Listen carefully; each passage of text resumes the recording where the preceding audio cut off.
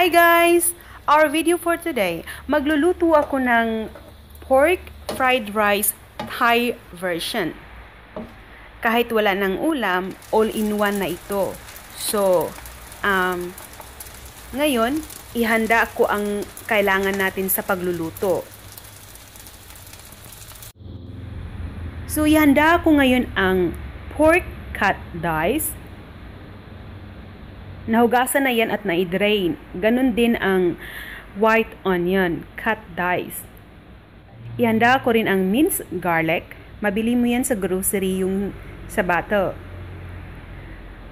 Then, ihanda ko rin ang fish sauce, dark soy sauce, cooking oil, at ganon din ang ihanda ko rin ang lemon juice, brown sugar.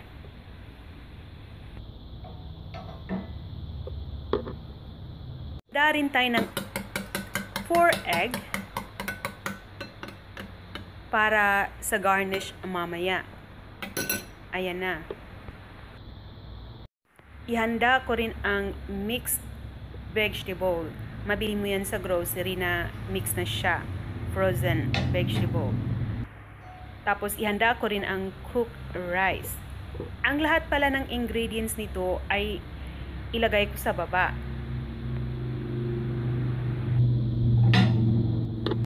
Umpisahan ko na sa pagluluto. Ngayon, maghanda ako ng pan, mainit ng pan, maglagay ng cooking oil. Kahit anong cooking oil, pwede mong gamitin dito. Antayin natin maging mainit yung oil, saka natin ilagay ang minced garlic. So, mainit ng oil, ilagay ko na ang minced garlic. Itong garlic na ito, pwede mong mabili sa grocery, yung nasa bottle. Pwede ka rin gumamit ng buong garlic or yung fresh garlic. Then next, maglagay ako ng white onion. So, antayin kong maluto itong onion konti, saka natin ilagay yung pork. Ipaghalo ko lang ito dito sa minced garlic.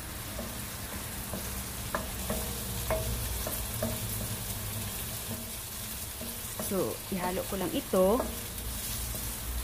Then, maya-maya, ilagay ko na rin ang pork.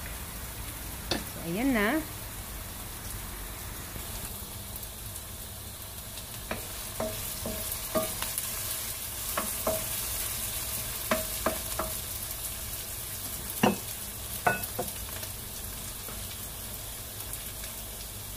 So, ngayon, ilagay natin ang pork.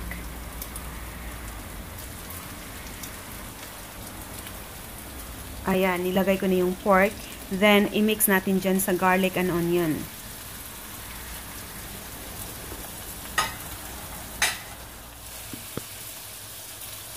So, ayan. So, ihalo ko lang itong pork sa onion, kagaya ng sinabi ko.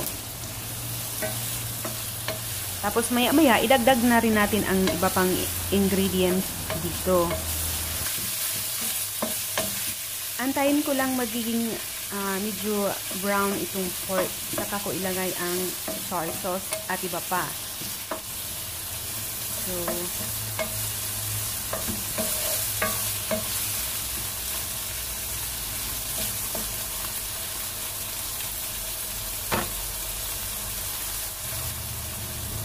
So, next, ilagay ko na yung dark soy sauce. Then, ganun din ang fish sauce.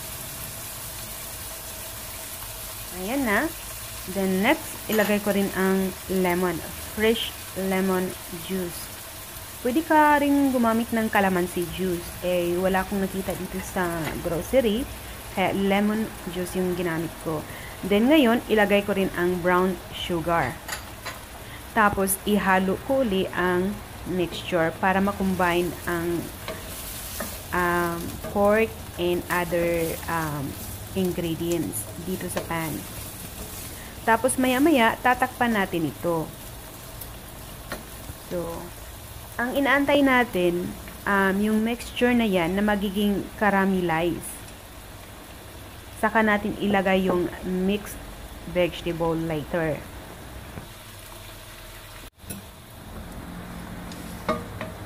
Ngayon, ihalo ko uli ang mixture. Tapos maya, tatakpan ko ito.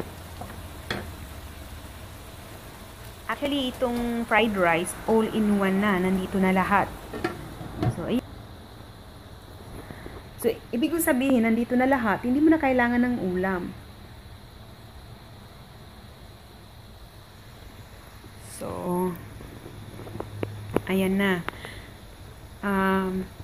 In a couple of minutes, babalikan natin para i-check yung mixture.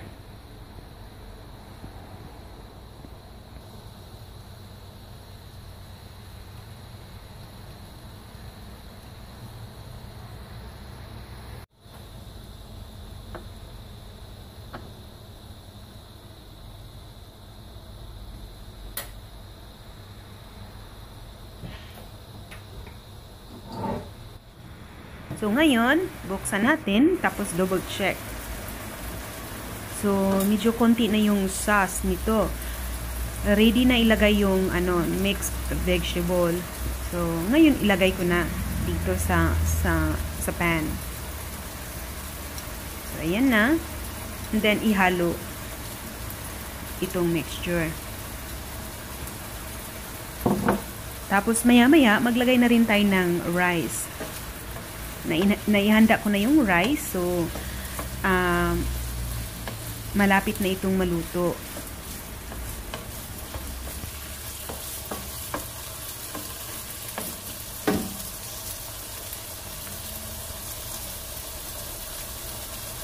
Ito, ng ilang minuto para maluto yung, yung mixed vegetable. Saka ko ilagay yung rice. Ayan na. So, bubuksan ko ulit. Tapos, double check. Ayan.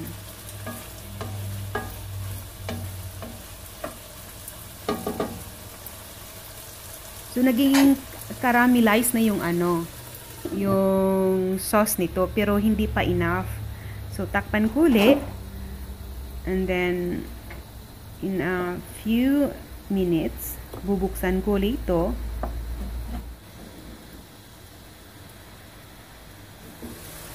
Ayan. So, ang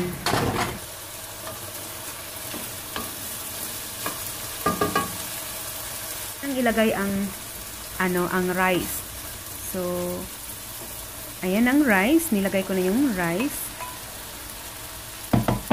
Then, ihalo dito sa mixture. So, ihalo lang.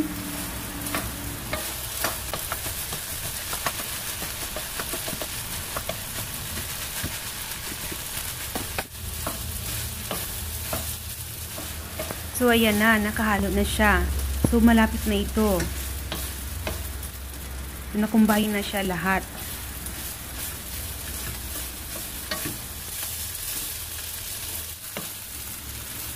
So, ayan na. Nakahalo na ito. Itong mixture. Tapos, ilagay ko rin dito ang fried egg. Parang pang-garnish ko. Ito siya. Naka-slice siya ng parang dice. Kagaya ng nakita nyo. Nilagay ko na. Tapos, ihalo ko dito sa fried rice.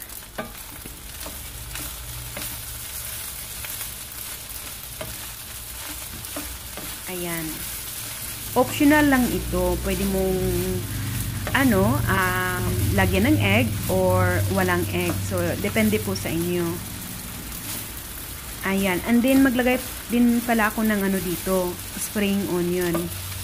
Pang garnish din.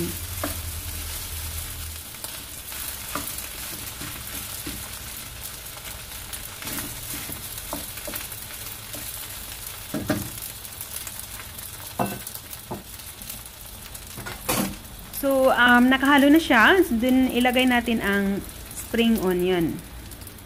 Pang garnish. Ayan. So, and then, ihalo ulit. Ayan. So, halo lang hanggang makombine yung spring onion saka egg dyan sa fried rice. Well, anyway, I hope you like this video. If you do, please leave your comment below and subscribe our channel for more videos like this. Thanks for watching. Until next time.